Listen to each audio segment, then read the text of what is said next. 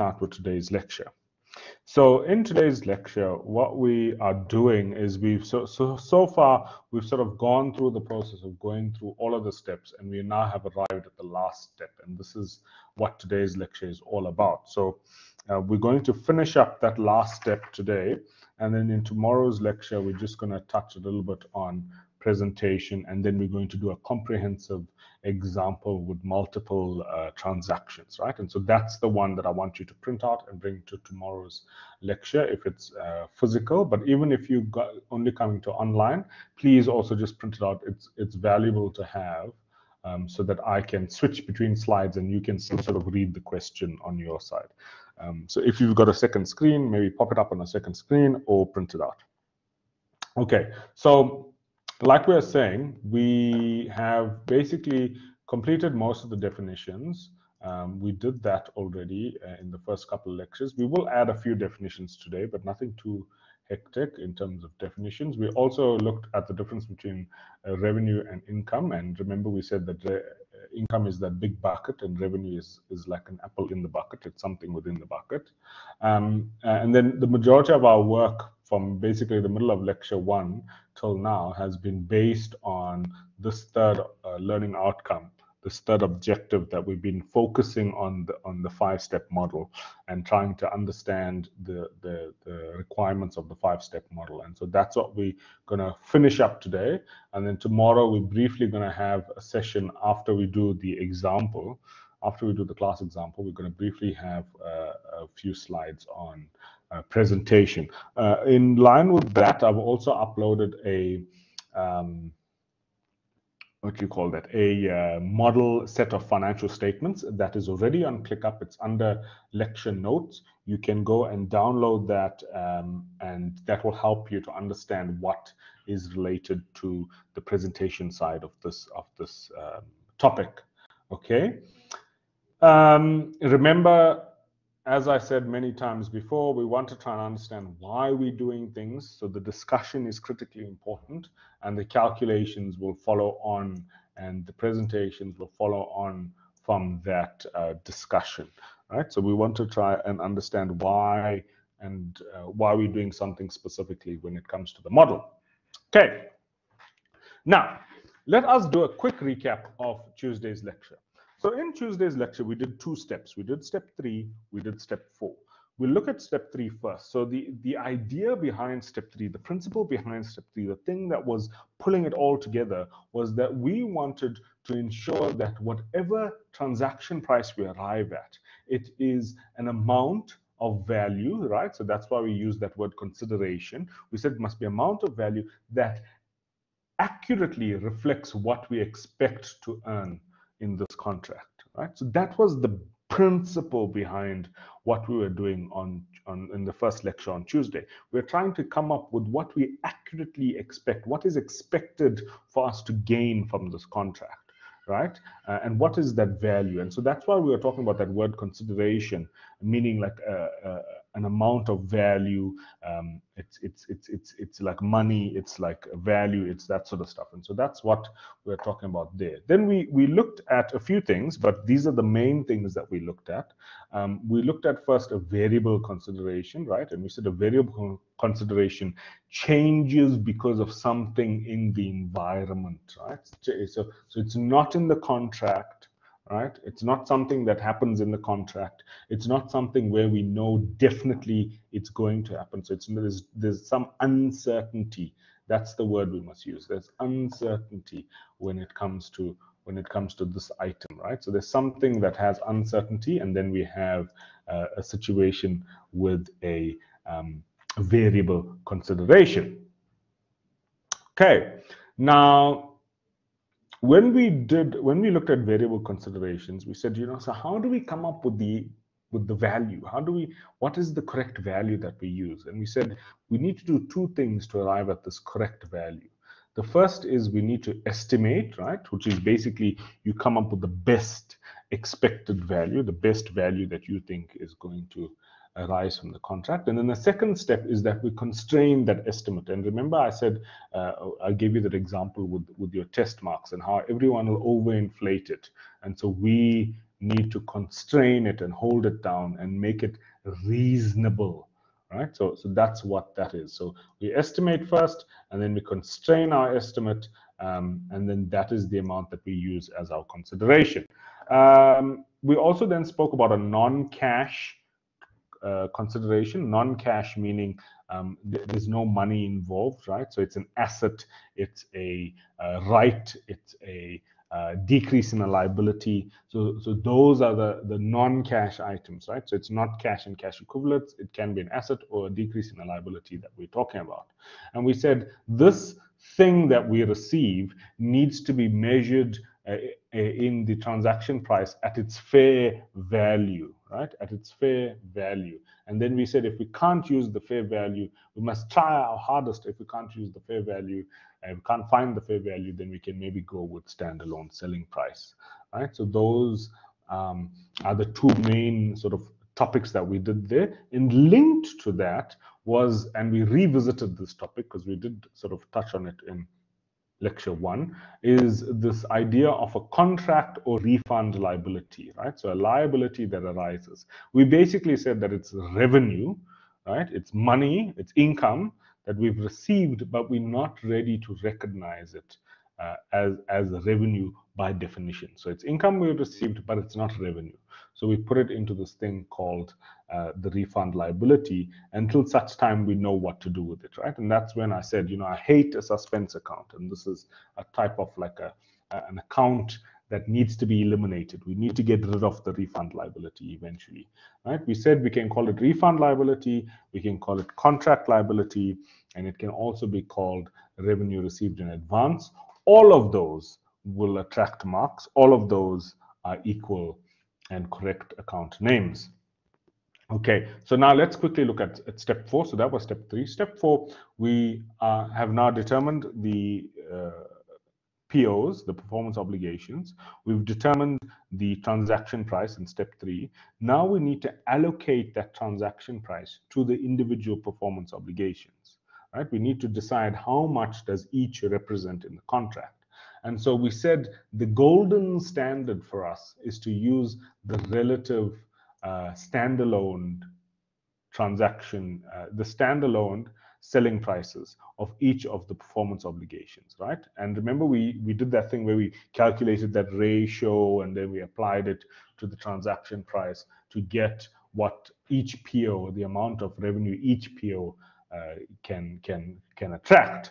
And we said the best case situation is that we look at a market and we have an observable price, right? That's the best case situation, and that's what we should be using. But in the case that it doesn't happen, where we can get an observable price, we've got 3 methods that we can choose from. The first was market adjusted, and that's basically where we cannot find it in our market, so we look at another market and we might need to adjust it for the specific situation of our entity. We also can use the cost plus method, which is where we take the cost and we add a reasonable markup. And now remember, we didn't define reasonable markup then, but we're going to end up defining it in today's lecture. So we need to add that reasonable markup. And then the last one was that residual approach. And the residual approach only works when there's only one PO that does not have a standalone selling price, right? There's only one PO where there's no selling price, and therefore then we use the residual method. We then said that this test about allocating the transaction price to the POs is going to be done only at the beginning of the contract, right? We only need to do it once at the beginning of the contract. It's not like the other criteria that we need to keep reassessing. And then finally, we said that if we have a discount, we must allocate it in the same way that we allocated the transaction price, to as much as possible in the same way. Unless specific criteria are met, then we can do it in a different method. And we said in our tests and exams, if that is the case, we will be told in the question that the specific criteria was met, and therefore this is the method which we need to use to allocate the discount. But we said, as the general rule of thumb, the discount is allocated in the same way that the transaction price is allocated. Okay.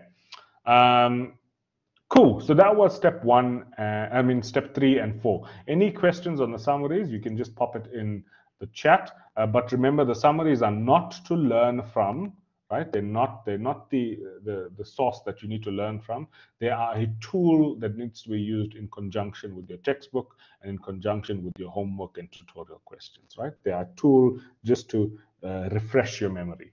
Now, remember our overlying principle, the key principle in this section was that we want to record revenue for the amounts that we actually expect to be entitled to, right? The amounts that we actually expect to receive. So that is what we want to record revenue as. And so the 5-step model is trying to get us to that stage, right? And we said the key to getting to that stage is that we must record the economic substance over the legal form, right? Remember, we repeated that over and over again. So the economic substance over the legal form is what we want to aim for. All right, and so what we've done so far is we've identified that there's a contract. I looked at the contract and found out how many promises are performance obligations, right? Remember, we said performance obligations are distinct promises, right? So now we've looked at it, we've identified the promises, and then we've gone and found what the performance obligations are. Then we determined the price, might be variable, might be non-cash, etc. We did that. Then we allocated the price. Now we're asking ourselves, when do we record the journal entry? When do we pass the journal entry? So this is what step 5 is all about. It's about when, it's about timing, right? When do we pass the journal entry? And so that's what we're going to spend today working on. Now, the standard says that we must process that journal entry when there's a satisfaction of the obligation, right? So remember, the obligation is a promise for goods and services. It's an expectation on the part of the customer. And we are told that we must record the revenue when that expectation has been met. Okay, the expectation for goods and services has been met, then we record the revenue. So the question then is, when will the expectation be met, right? And the standard says expectations are met when goods and services, the control of goods and services, is in the customer's hands. Right? The control of goods and services is in the customer's hands. We're going to talk just now about what control means, okay? But just keep in mind that the control of the goods and services need to be in the customer's hands for us to say that the performance obligation has been satisfied, right? And only when the performance obligation is satisfied can we then journalize, can we pass our journal for the revenue. Okay, now there's two types, or there's two methods in which the performance obligations can be satisfied, and there's two methods in which the control can be obtained by the customer. The first is it happens instantaneously, right? So at a point in time. So at a point in time means instantaneously, right? And then we can say over time. So the other one is over time, meaning that it happens over a period of time. Time has to pass in order for the control to pass to the customer. So there's two methods. The one is at a point in time, and then the other one is over time. Now, the standard only gives us criteria for one, right? The standard only gives us criteria for one of these methods of satisfaction, right? And the standard only gives us criteria for over time. And then it says that if the criteria for over time, right, satisfaction over time is not met, then it must be at a point in time, right? So basically, we have to do the test for a satisfaction over time. And if the test for satisfaction over time is not met, then we're going to assume that it's at a point in time. Okay. But now remember, the crux to all of this is that we want to identify when the control has passed. Okay, want to identify when the control has passed. Now, let's look in detail at control. When we're looking at control, I want you to start to think about the laptops that you use in the LAN, right? The laptops that we use in the LAN. So that's our example. Just think about that, and I'm sure many of you have used or seen people use the laptops in the computer LAN or the computer room. I don't know what you guys call it these days. But I want you to think about that, and we're going to apply the definition of control to the use of those laptops or computers in the computer land and see if you control it. Right. So there's a question in the chat which I will deal with now. It says, can we regard overtime to a bond for a house, meaning that the customer owns the house after they have paid up the bond? So the answer is no. So despite what you think with a bond in a house, you don't, if you pay 50% of the bond, you don't own 50% of the house. You only own the house when you have the title to the house. So you can pay 80% of the bond and the bank can still take the whole house away from you. The bank doesn't come and say, oh, I'll only take 20% of the house. They'll take the whole house. So no, a house is, the transfer of a house is at a point in time. But for over, the question is, what is an example for overtime? And an example for overtime, we will come to a couple in today's lecture. But the example for overtime can be, for example, like a bridge, right? So a bridge. And the contractor for a bridge will go to the government contract to build a bridge, but the bridge doesn't get built instantly, right? The other thing is, because the bridge is being built on government land, whatever is on the government land he owns, or the government owns. So that means that on day one, only a small portion of the bridge has transferred. On day two, another portion of the bridge has transferred, and so on and so on and so on. So with the bridge, that happens over time, because it takes a long time for us to get to the final product. Someone's asked about cell phone contracts. So in a cell phone contract, there's two parts. The one is the use of the network, and the other is the cell phone, right? The one is the use of the network, and the other is the cell phone. So when we look at the cell phone, the person can control the cell phone the day that they walk out of the store. So for the cell phone part, we actually find that there's a transfer instantaneously, right? But for the use of the network, that happens over a period of time. So cell phone contract is a good one. Anyway, let's now have a look at this idea of control, right? So now we're trying to define control. So we start on the right-hand side of the slide, and we say, so control is, we must be able to direct the use of the asset. It means you need to determine how I use the asset, right? So when you go to the computer land, you guys are going to answer now in the chat, only yes or no. Don't write long stories.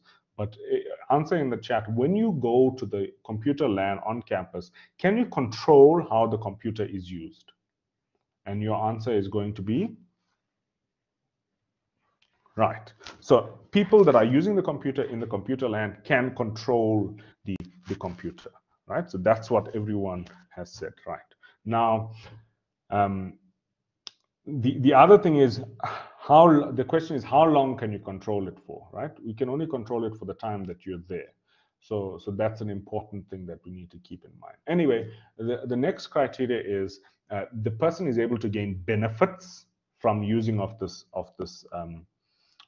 asset. The person is able to get benefits, meaning now benefits are defined as either an inflow of cash, right, or a reduction of some sort of outflow. So it doesn't need to only be money coming in. It can also be a reduction of money going out, right? So we're going to talk a little bit about a situation where someone gets books, right, in the next example, and I'll explain why this is so important. So it can either be an inflow of benefit or an outflow, a reduction in the outflow of a loss. Right? So what do indirect benefits mean?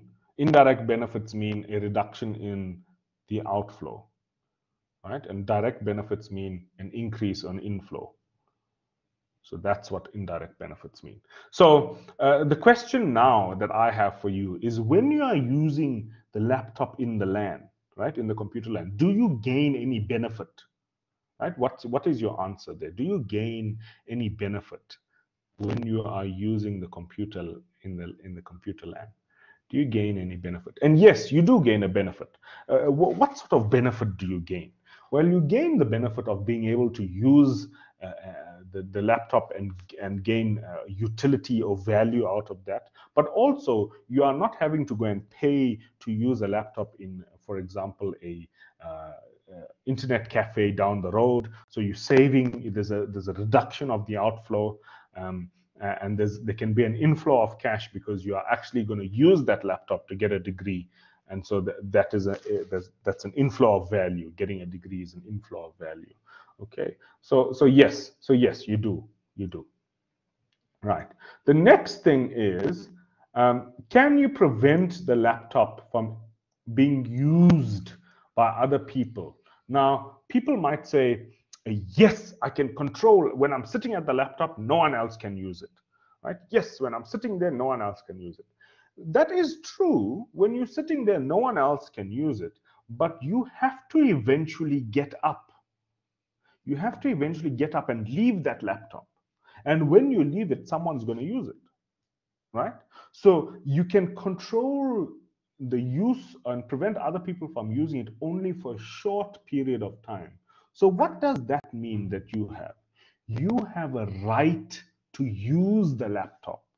You don't have control over it, right? Or I'm saying laptop, but I mean a desktop computer, right? You have a right to use the desktop.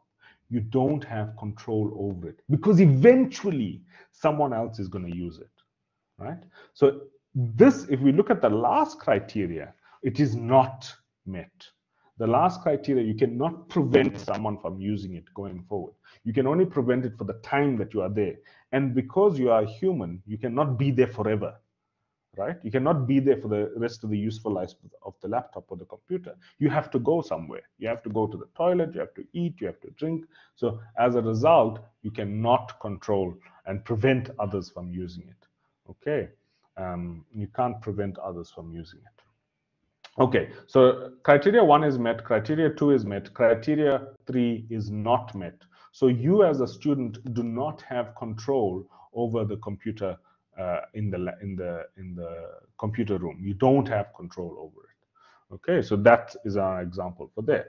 Now, again, like we said, we can have satisfaction over time and at a point in time. So when we say at a point in time, we talk about instantaneous, right? One day it was there, the next day it wasn't there, or one day it wasn't there and the next day it's there. And you think of like you buying a cell phone. The one day you walked into MTN, you didn't have a cell phone. When you walked out, you had a cell phone. So it happened instantaneously at a point in time. But with the cell phone contract, you can't say, oh, the one day I was able to not use the network, and then I was able to use the network. You use the network over time. Right? You don't use it. You don't use all the two years. If you have a 2-year contract, you don't use that entire 2 years in one day instantly. You use it over the period of 2 years. So that is over time, right? And then again, this test is only done at the beginning, right? So you only do it at the beginning of the contract. It's not something that you need to reassess, right? You only do it at the beginning. Now let's look at an example. Okay, so in this example, right? So like I said, these slides are up on ClickUp. If you're struggling, please ask a friend. It's definitely there under lecture notes. So let's have a look at this example, right? So we've got a book publisher, right? The book publisher now goes and has a contract with a bookstore. Now we are the accountant for the book publisher, right? We are the accountant for the book publisher, right? So we go and have a contract with a bookstore, and we say to the bookstore, I'm going to give you 1,000 books. It's going to cost 10,000 currency units. Maybe it's maybe it's the gripping dark book that they're selling here. And then they say the contract stipulates, right, that you cannot sell the books until the 15th of June. Right? The contract stipulates you cannot sell the books until the 15th of June. That is the only after the 15th of June can you sell the books. That's basically what it's saying, right? But in order for you to sell the book on the 15th of June, you need to have it before then. That makes sense, right? You can't sell something you don't have. So you need to have the books before the 15th of June, right? So they deliver the books to the bookstore's warehouse, at least. They deliver the books to the bookstore's warehouse on the 5th. Okay, so let's go chronologically. Let's look on the 5th of June. So on the 5th of June, let's go back to our criteria, right? Now we want to decide if there's control, right? On the 5th of June, right, can we direct the use? Well, yes, we sort of can direct the use because we can read it if we want to read it. We can put it away in the cupboard. We can prevent other people from reading it. We can control or direct the use of the books, the bookstore can control or direct the use of the book. So we're going to say yes there, right? And in orange, we're going to say yes there. Then we want to ask, can we prevent other people from using it? Yes, we can. We can prevent other people from using it because we can lock it up in a cupboard. We can lock it away in the warehouse. We can stop people from reading it. So yes, we can. Then the second criteria, can we earn cash flows? You're gonna pop either yes or no in the chat now. Can we earn cash flows from the book, right? Can we earn money from on the 5th of June, right? When it was delivered, can we earn cash flows from the book, right? And the answer is no, we can't earn cash flows, right? We can't earn cash flows because we can't sell the book yet. We can only sell it on the 15th. So we can't. So we're going to put a little cross here in orange. I don't know if you guys can see that. We're going to put a little cross here in orange. We can't earn cash flows, right? Then the next question is, does it reduce some sort of cash outflow? Does it reduce our cash? Is it indirect? And again, the answer is no, because for us to keep the books on our property, in our warehouse, it actually is costing us money to keep it in our warehouse because we need to pay rent for the warehouse for the time that the book is there in the warehouse. So it's actually good. So again, the second one of indirect benefits is also not met.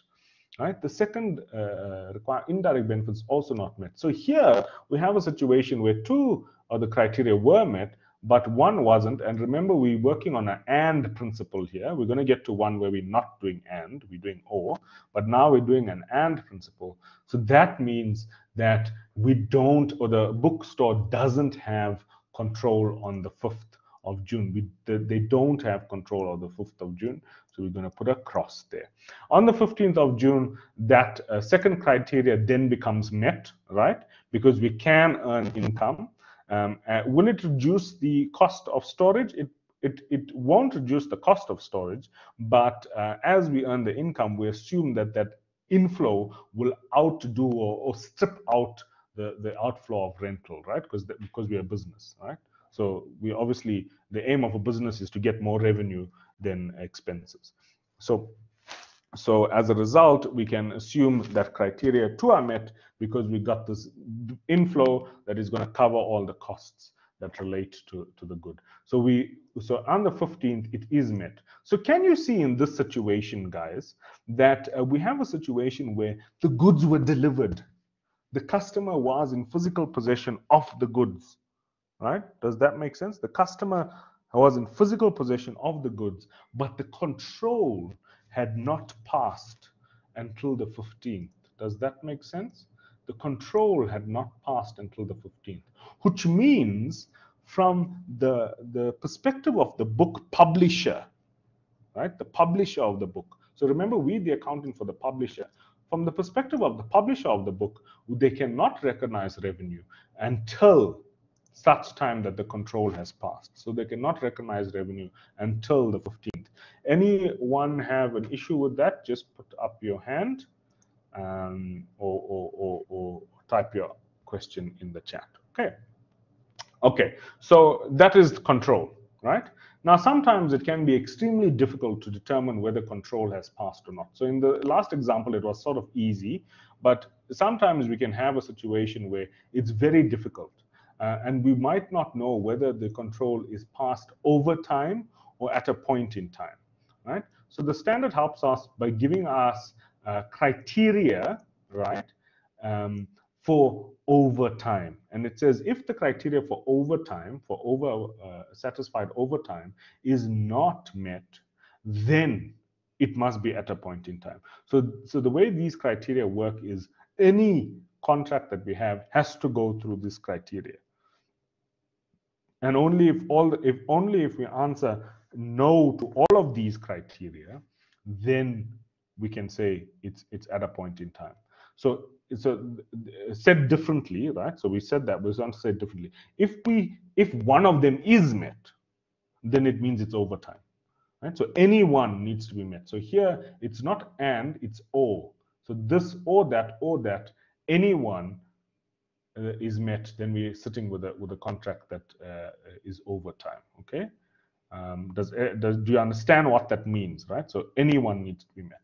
Let's quickly read through the criteria, but we're going to do each one in detail just now, right? So the first one says that the entity is able to consume the benefits while, so the customer at least is able to consume the benefits while the entity is still performing it, right? That's the first one. The next one is saying the customer takes control of the asset while the entity is still creating the asset. All right. And then the last one says there's no alternative use for the asset, or the entity has a right to force the customer to pay. Right. Now we're going to look at each in detail. Let's look at the first one. First one, again, it says the customer, right, is using the benefit or consuming the benefit while the entity is still performing on the obligation, right? So let's give ourselves an example. Let's say you, as a student, you have a room and you contract with a cleaner to clean your room, right? And you say to the cleaner, I want you to clean for the entire month. I'm going to give you one payment, one salary for the entire month, and that's the contract, right? So then the cleaner comes on day one and cleans your room, right? And so my question to you is, has the contract been concluded? Have all the POs in the contract been satisfied? Your answer in the chat now. Have all the POs, have all the performance obligations being satisfied? Has the contract been concluded? Everyone is answering no. That's right, right? No. So in that case, you are consuming the benefit, right? The benefit is that you have a clean room, right? The benefit is that you don't need to clean it yourself. You have a clean room. You don't need to pay someone else to clean it, right? So you have a clean room, right? But the contract is still ongoing. The domestic helper is still needing to clean the room tomorrow and the next day, because remember, you contracted for the whole month. Every day the cleaner is going to come to clean the room. So after day one, the contract is not over. After day two, the contract is not over. After day three, the contract is not over. So if we have a situation like that, we have to say yes here, right? So it says, is the customer benefiting or consuming the benefit, consuming the PO while the entity is still performing the PO? And the answer here would be yes. We are consuming the benefit of having a clean room while the domestic worker is still contracted to come and do more of the obligation, to perform the obligation again, right? And the key to this is that we generally are dealing with an unspecialized and uncustomized, and said differently, a routine type of work, right? Because and you'll see just now, as we go to more specialized situations, we find that we're not able to consume the benefits in the same way, right? So the question that the standard is asking us is, if the entity stopped performing the obligation halfway through the contract, right, and a new supplier was employed, would that supplier need to redo the work that was already done, right? So it says substantially redo or reperform the obligations that were already done. Now let's apply that to our situation with our cleaner, right? So we got the cleaner on day one, and we told her, right, okay, you contracted for the whole month. Every day you're coming to clean my room. And the cleaner did day one and maybe even did day two, but then on day three she got COVID and she couldn't do it. So what she did is she sent her friend to come and clean your room on day three. Does it mean now that when the new cleaner comes, the new cleaner has to redo the work that was done on day one and day two? Does the new cleaner have to go back and re-clean the room on day one and re-clean the room on day two in order for them to do day three? And the answer is no. So again, here we would say that there's no need to redo the work, and because we're saying there's no need to redo the work, then we can say that we do consume the benefit. We are gaining benefit out of this contract as time goes on, right? So if we answer no to this, we are actually answering yes to the big criteria, right? So no to this one equals a yes to that one.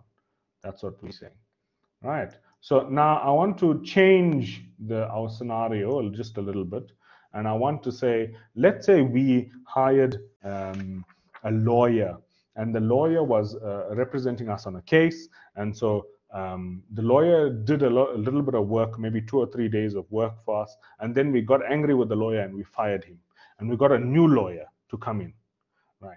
Would the new lawyer need to redo the work that the old lawyer did? Your answer in the chat. So let's say the old lawyer read a document to prepare for the case. Would the new lawyer say, oh, you know, the old lawyer read that document, I don't need to read it, right? Because the old lawyer read it, so I just need to continue on from where that person left off. And the answer is the old lawyer needs to read it, right? The old lawyer is forced to read it. So there, in that case, we are dealing with something that is highly specialized. It's non-routine. It's a highly specialized skill. When we compare the cleaner to the lawyer, the cleaner is a routine situation, but the lawyer is a very highly specialized situation, right? You see? So then we say that the lawyer needs to substantially reperform, right, the work. They need to redo the work. So because they have to redo the work, we're going to answer yes to this question, which means we're answering no to the big criteria. All right, does that make sense? Any questions about the yes no situation? Pop it in the chat. Okay, any questions? Doesn't seem like it. If you do have anything, I will come back, but I'm moving on to the second criteria. Remember, the second criteria is saying that as we are creating the goods and services, the customer is taking control of the goods and services. As we are creating it, the customer is taking control of it, right? And so, and sort of the things that we need to consider, and again, we're starting on the right side of the slide here. The things that we need to consider is, firstly, do we have a right to payment? Is there something contractually saying that the payment of this contract needs to happen over time, right? And if in the contract we say that we need to pay a little bit of the transaction price, needs to be paid every day or every month or every a little bit at a time, then that is an indicator that maybe we're dealing with something that is over time, right? And maybe we're dealing with something that the customer is gaining control as it's being made, right? So that's the first indicator. The next indicator is a legal title. So is the legal title for this good and service transferring a little bit at a time over a period of time? And so the thing that we need to remember is that if the entity is holding back the title of a completed product, right? So the key is that it's a completed product. If the entity is holding back the title of a completed product in order to force the customer to pay, we need to not consider that, right? Then the third indicator that we need to look at is physical possession.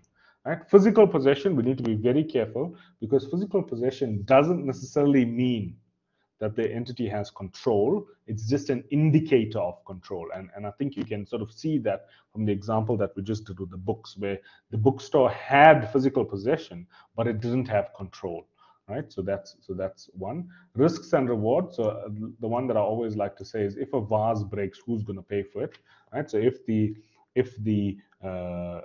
goods or service break somehow, who is liable to pay for it?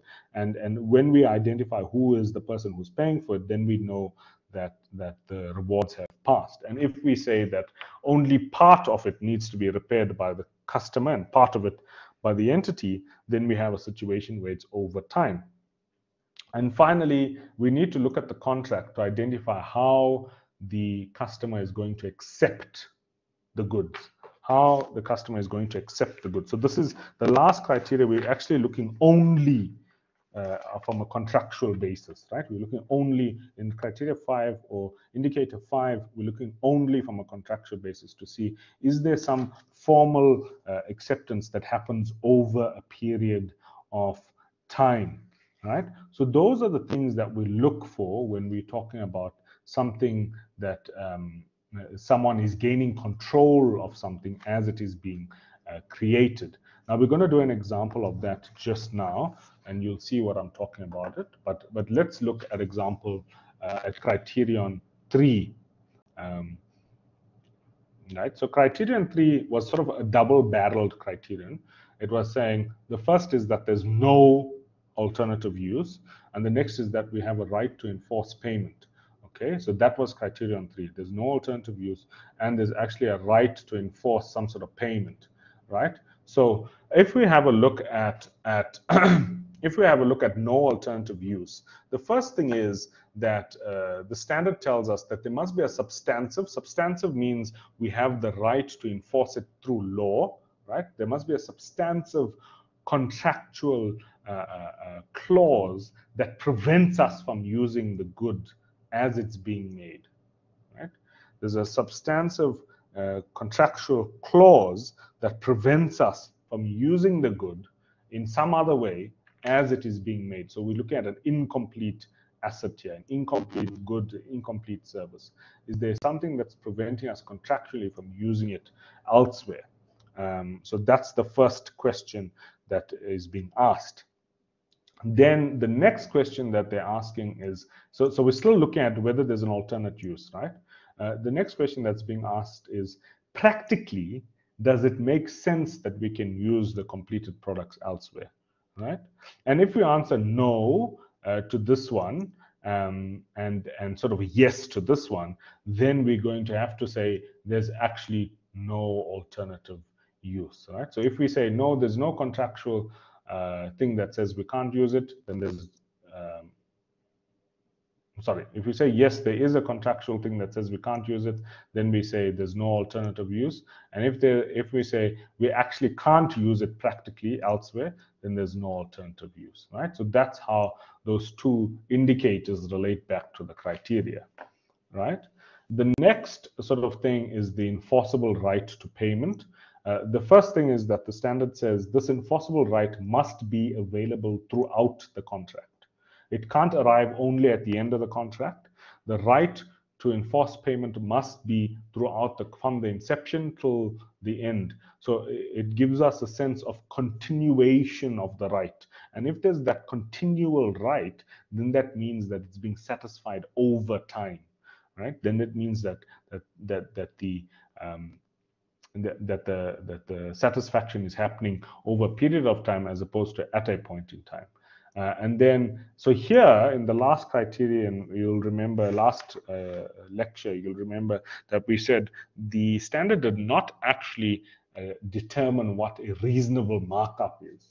When it comes to significant compensation, the standard goes in detail, and the standard says, listen, it must be the cost plus a significant markup. And the significant markup is defined as either the markup in the very contract that we're using, so cost plus the markup in the contract that we're using, or it can be in a similar contract that we have concluded in the past, right? So now it helps us and defines what the significant compensation means. So significant compensation is a cost plus a reasonable markup, and the reasonable markup is either the same markup in this contract or a markup in a similar contract. Okay, so those are the three criterion. I do see that we are running a bit late, but those are the three criterion. Let's just do a quick example, right? So in this example, we've got an audit company. So most of you all will know audit firms, audit companies.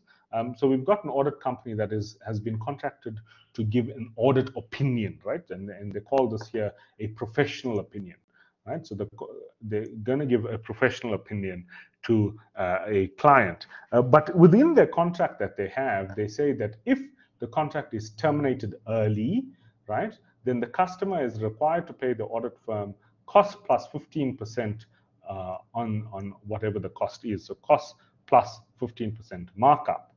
And then it says, in general, the 15% markup is what we earn on similar contracts. Okay, so let's apply the criteria. The first criteria here, it says, does the customer gain benefit while the obligation is being while the obligation is still being performed? So the question is, does the entity that is being audited, right? So the auditee, do they gain any benefit from the audit opinion while the auditor is still doing the audit? And your answer in the chat: does the company gain any benefit from the audit opinion while the auditor is still auditing? Right? So think about it. I'm busy auditing the company. How is the client gaining benefit? The client can only gain benefit when they have the opinion in their hand, and then they can go to the bank, and then they can go to investors and say, listen, I've got this audit opinion that says my accounts are correct. Right?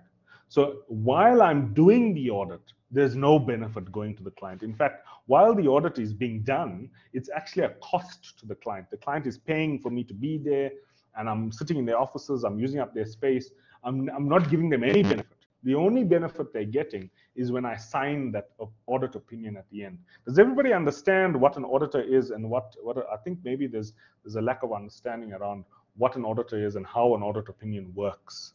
Right? So an audit opinion, auditor goes there, he does the auditing, and then he gives this opinion to the client. The client takes that opinion and then goes to investors, goes to the JSE, goes to the banks, and gets money from them. So that's sort of what it is. So while I'm busy compiling that opinion, and sometimes it can take up to 6 months for big companies for an audit to be concluded. While I'm busy compiling that opinion, the client is not benefiting at all. Right? So the first criteria here is not met, right? It's not met. They don't gain benefit while I'm still doing the work, right? So the next one is, do they gain control of the opinion, right? Are they able to control the opinion while I'm still doing the audit, while I'm still creating the opinion? And again, they're not able to control that document because I haven't given them that document. I just want to see the chat. There's some that I missed here. So someone says, oh, so the benefit is the final opinion. Yes, the benefit can only be gained from the final opinion. The full audit has to be done. Yes, the full audit has to be done in order for me to reach an opinion. I can't reach an opinion on half an audit. In fact, if an auditor does that, they can actually be removed from IRBA if they do that. So yes, the client benefits from the finalization of the audit done by the auditor.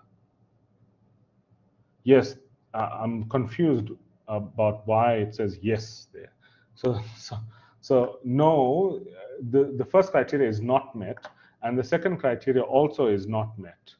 So the second criteria, so both we only did two criteria. The first and second are not met. Okay. Okay. Okay. So anyway, let's have a look at the last criteria. So the question is, can an auditor use the audit opinion that they were making for one client, can they use it for another client, right? That's what is being asked. Your answer is going to pop up in the chat now. Can I do work on, so let's say Nedbank, and then go to Standard Bank and say, here's the work I did on Nedbank? You, I mean, you can't do that. So there's no alternative use, right? There's no alternative use, right? So remember, I need to answer yes to these things in order for it to be over time. So far, it's not over time. So far, I've answered no, right?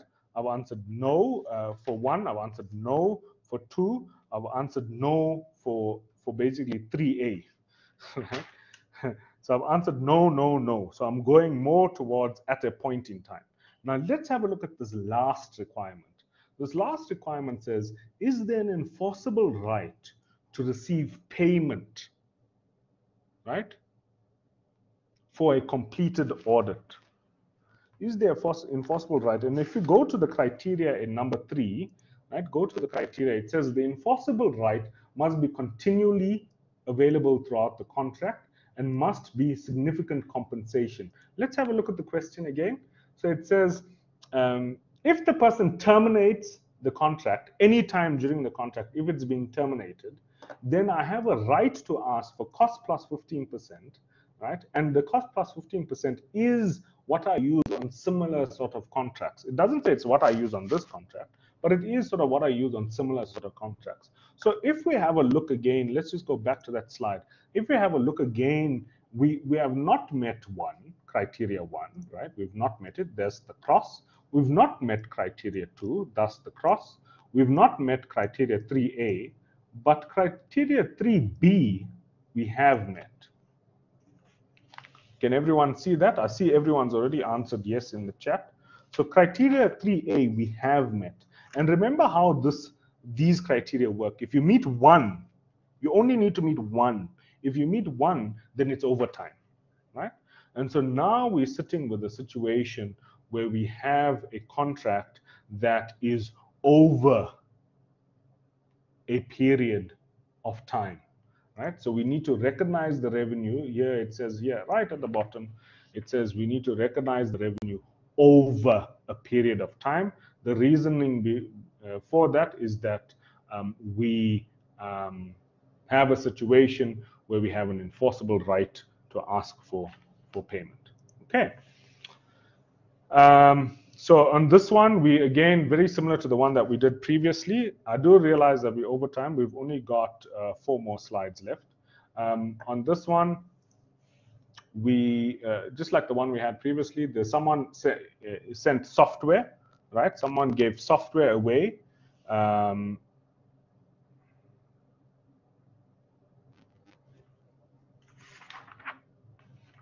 Someone gets software away.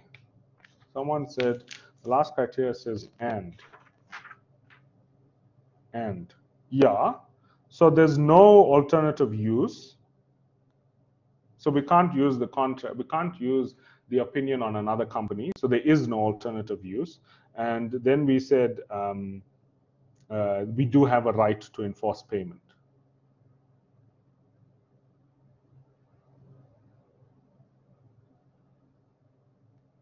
So then the criteria is met. And because the criteria is met, because you answered yes to the big criteria, we have a thing that is over time, over a period of time. So again, let's look at this example. So we have an example here where we say there's software, right? We've got software that we need to send to the company, and then we've got this maintenance contract, right? So the question is, are these two things distinct? And so we do the distinctness test and we decide, no, it's not distinct. We're not going to do it now because that's not what today's lecture is about. You guys can go back to lecture last week, Friday's lecture, and then you can, so someone's asked, sir, does the business still receive benefit if the audit opinion is one of no opinion? So what you are talking about is a disclaimer of opinion. So there's different types of audit opinions. What you're talking about is a disclaimer of opinion where the auditor says, I'm going to withhold my opinion. And out of all the different opinions, that is the most worst case scenario. That is the most dangerous, most dangerous scenario. So it won't only not provide benefit, it will be very dangerous to the client. It's going to hurt the client a lot if I withhold my opinion. I don't know if that answers the question. It's sort of an audit question, but yeah. Okay, anyway, back to accounting. So let's assume that we've got distinct obligations, right? And we say, so the software, the rights, does the entity control the software when we deliver the software? So we need to ask ourselves, can the entity control the use of the software? We'll say yes. Can the entity gain benefit from the software? We'll say yes, because the entity can use it in their business to gain benefit. And can they prevent other companies from using the software? And the answer is yes. So the control of the software is actually passed at a point in time. So notice this is not the construction of software. We are giving them a licensed software. We're giving them a completed software, right? You're going to see an example 4.17 in your question book, 4.17, where they're constructing the software. So that's very different from giving someone a completed product, right? So just keep that in mind. So here, because we deliver it at a point in time, it actually transfers at a point in time. With the maintenance contract, we say that the person, and if you read carefully, it says that it's a when and if basis. So there's no specific work that needs to be done at a specific time. It's just sort of whenever we just do it whenever. And so that one is satisfied over a point in time. And the reason for that is because there's no discernible way in which the entity can say that I've satisfied the entire contract. The only way you can say that you've satisfied the entire contract is when you get to the end of the third year, or the end of the third term. It says third year term, yeah. So the end of the third year. Okay, any questions? Okay, so now we've gone through and we've decided whether something is satisfied over a period of time or at a point in time. It's easy to account for things that are at a point in time. All we need to do is when control passes, we record the revenue, right? So that's easy. At a point in time, easy. Over time or over a period of time is a bit more difficult. The standard sort of recommends two methods. The first method is the output method, right? The output method. So is the license and maintenance two POs? Yes, the license and maintenance are two separate POs. The licensed software and the maintenance contract are two different POs. So anyway, back to our story now. So we said if we have something that's satisfied over a period of time, right? So we're over time now. We're only dealing with situations where over time. We said if it's at a point in time, we'd recognize the revenue when control transfers. But now if we're dealing with something over time, the methods that we need to use is either the output method or the input method. Now the output method is the more superior method, thus the smiley face. And the input method should only be used when the output method is not available, and it might not be available for cost reasons. So it might be too expensive for us to do the research to find out what the outputs are, right? And so in some situations, some complex processes, that is the case. And the input method, and so it's too expensive, we can't do it, or it's impractical and we can't use the output method, right? So then we'll have to use the input method in that situation, right? Input is the less desirable one. The only rule is that whatever we do, we must be consistent, not only in the same contract, but with the similar obligation. So it actually goes outside of the contract that we are currently looking at. So we must be consistent with similar performance obligations, right? So that's quite a stringent requirement placed on us. Okay, so let's think about sort of how we do this, right? So this is a bit more detail about how we would do it. So if it's over time and we use the input method, remember the input method with an I, the input method is not the desired one, is the sort of fallback, is the second one, the second best one. So the input method, we look at the entity's efforts, and they very cleverly worded that, saying the entity's efforts, because they wanted to include things like costs incurred, as well as labor hours or machine hours or any sort of thing that we can say, oh, we did it based on this contract. So whatever we efforted can be used to determine when we record the revenue. Now, the reason why the input method is less desirable than the output method is because of this idea of work in progress, right? Many of you guys heard about work in progress. So what happens is I can say, oh, I produced 10 products, right? But I only sold 8 of those 10 products, right? And I've got a little bit sitting in finished goods, right? So there might be some still in work in progress, some still in finished goods, but I only sold 8. So does it make sense for me to say, oh, because I produced 10 products, I'm going to recognize the revenue for all 10? It doesn't make sense, because there's still like 8 sitting somewhere in my processes, right? Whether it's in finished goods or work in progress, it's somewhere there. And so that's why we don't like to use the input method, because it's not as accurate as the output method. The output method would then use exactly what has been outputted from the company. So it would exactly use the 8 that has left the entity and or been sold.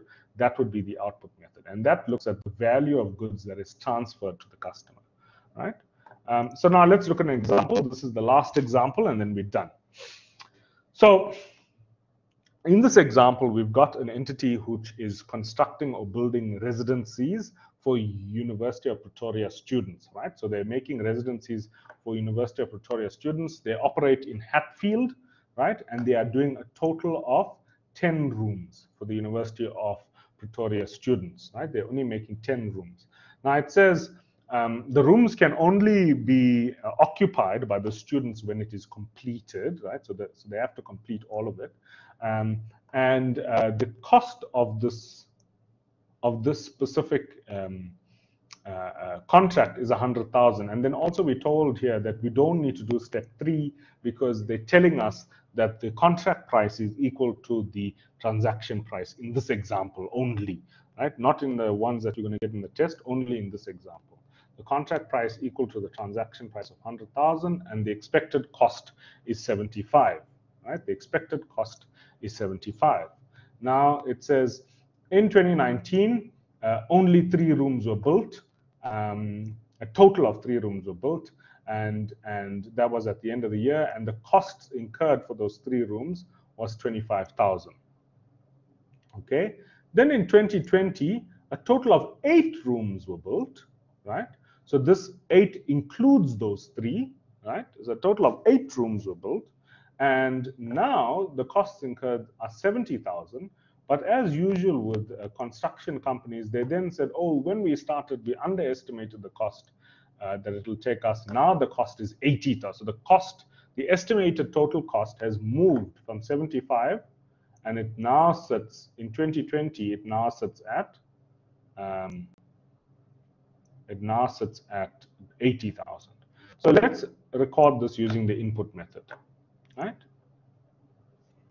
So if we have a look at the input method, we say that the costs that were incurred in 2019, let's only look at 2019 for the first time, for a little while. In 2019, 25,000 was incurred, right? So they gave that to us in the question, right? 25,000 was incurred.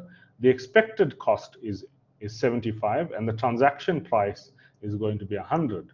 So we say 25 over 75, that gives us 1/3, and we say 1/3 of 100 is 33,330 rand, 33 rand. So that's the amount of revenue that we recognize. We say debit the debtor, that means because now the debtor owes us, and then we say credit revenue. Okay, great. So that one is easy. Now in the second year, we have costs incurred of 70,000. The total expected costs have now gone up to 80,000, which means when we do our calculation, we say 70 over 80, not 75 anymore. That's now changed to 80, right? That gives us a total revenue that we should be recognizing on this contract, right? On this contract, the total revenue that we have earned is 87,500, but we've already recognized 33,000, right? So that means the remaining 54,000 is recognized in 2020, right? Again, same transaction, the debtor owes us and we credit revenue, okay? All right, so the last slide tells us that we must record, okay, let's go back to the question. The next required tells us we must use the output method. So let's use the output method in this slide, right? So in this slide, what we do is we say we had a total of 10 rooms, right? We've done 3, we've made 3 of them already. So we've done 3 out of the 10 rooms, that's 30%. Does everybody understand? And that 30% is now what we're going to record as revenue, right? Can you see that? And again, I'm not going to go through the accounts because it's easy to, the accounts are the same. So that 30% of the transaction price is what we record there. In year 2, we've got 8 rooms. We're supposed to have 10 rooms in total. So it's going to be 8 over 10, which gives us a total of 80% on this contract. But we've already recognized 30 last year, so we now need to recognize the last 50. Okay, great. So what you guys are going to do for me, why don't we recognize a refund liability? Excellent question. That is because in this question that we're dealing with, the customer has not paid in advance. So there is no liability that we don't owe the customer anything. Remember, the refund liability says we might in the future need to refund the customer some money, and therefore we recognize a liability for it. That's why it's called a refund liability. We might in the future need to refund the customer. But here, because the customer hasn't paid us yet, we recognize the debtor because the customer now owes us. Okay, does that make sense? Okay, great. So what you guys are going to do for me in the next lecture is, again, I want you to print the example, right? Regardless of whether you're online or coming to the face-to-face lecture tomorrow, please print the example. It's so important. Print the example. You can go through the slides that are on ClickUp because the example is in the slides as well. And then I want you to read page 29 to 34. It goes in a lot of detail, but we've mostly covered it because remember that's at the beginning of the chapter. So we've mostly covered that already. In terms of tutorial questions, very important. Remember, guys, I can't tell you what's coming out, but I can always tell you what's very important. In today's tutorial questions, you're going to do, for me, 4.17, which is the very important one. And then there's another one that you're doing. I'm just turning to my book. You're also doing 4.16, Terra Drive. So you're doing Terra Drive and Tech People. I want you to focus in on Tech People. I've got some notes that you need to take down for Tech People. Let me just tell you.